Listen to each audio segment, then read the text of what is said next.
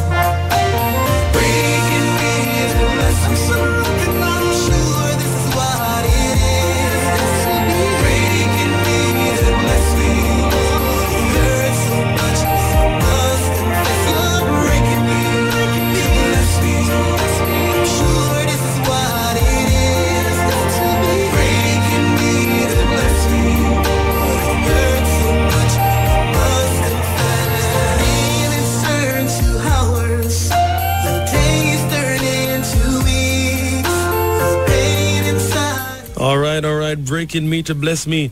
All right, Nikisha, still on the line. So tell us what are your plans for your ministry here in Jamaica? Well, I'm looking forward to bookings in Jamaica. I have not set up any bookings as of yet, but I'm looking forward to bookings in Jamaica. Breaking Me to Bless Me is the title track of my upcoming album, which will be having 13 original tracks of different genre. Okay. There will be something for everyone. There's calypso, there's reggae, there's praise and worship, there's Afrobeat. So it's going to be a beautiful album. It's set to be released for the summer of this year. So that's the title track. Breaking Me to Bless Me is what it's going to be called. And that's the title track that you're hearing right now. Okay, wonderful. How can persons connect with you? Well, I am on Instagram Highly Favored Blake. I am on, my website is highlyfavoredblake.com. Through the website, you can link to all the social medias. I'm on YouTube as well, a number of songs and videos on there as well. I'm also on Facebook as Highly Favored One. And but the best way is through the website, because every other thing is there. My phone number is there, and also all of my Twitter, everything can be connected right through. Wow. Okay, great. So listeners, definitely you're hearing this song, Breaking Me to Bless Me, and so many persons can testify of this experience.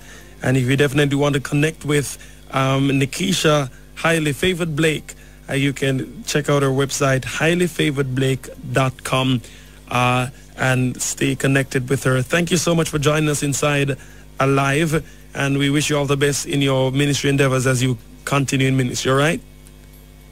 Thank you very much for having me. Yeah, man. All right. Take care. God bless you. God bless. Bye-bye. We have one more song from Nikisha Blake called Reborn.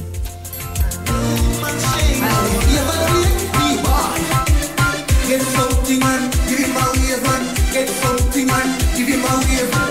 Get something on, give him a wave on. Get something on, give him a wave on.